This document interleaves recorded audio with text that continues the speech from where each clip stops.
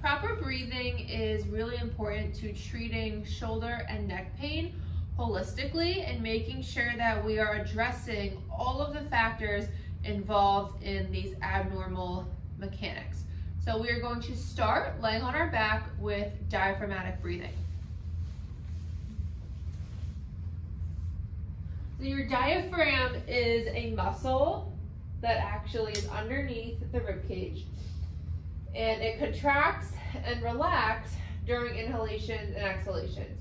So place your hands on your stomach. We're going to keep the knees bent, the feet flat on the floor, just for lower back comfort.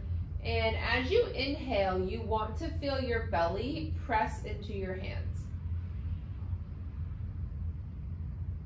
And then as you exhale, you want to feel that belly fall. So right now, you are not going to really focus on super deep and long breaths. I just want you to do your normal breath, but just focusing on where you're putting that air deep down into the lungs and feeling your belly expand with each inhale. So you can see here, my belly is going to rise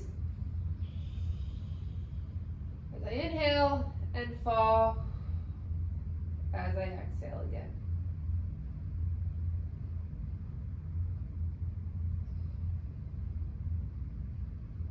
Now, big normal breaths, you're going to feel the chest and the belly expand, but right now we're just trying to isolate the belly to learn how to use the diaphragm.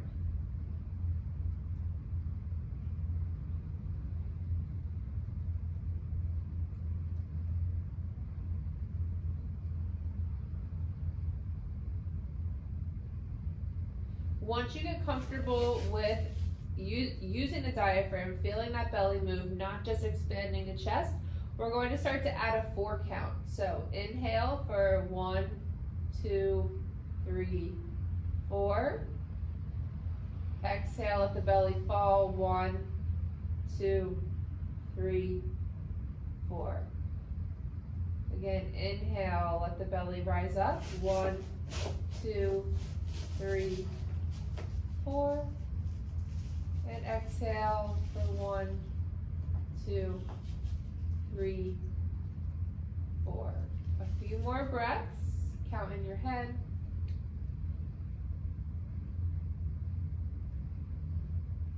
Exhale.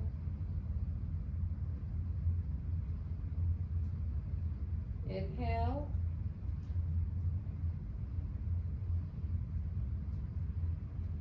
Exhale. Inhale.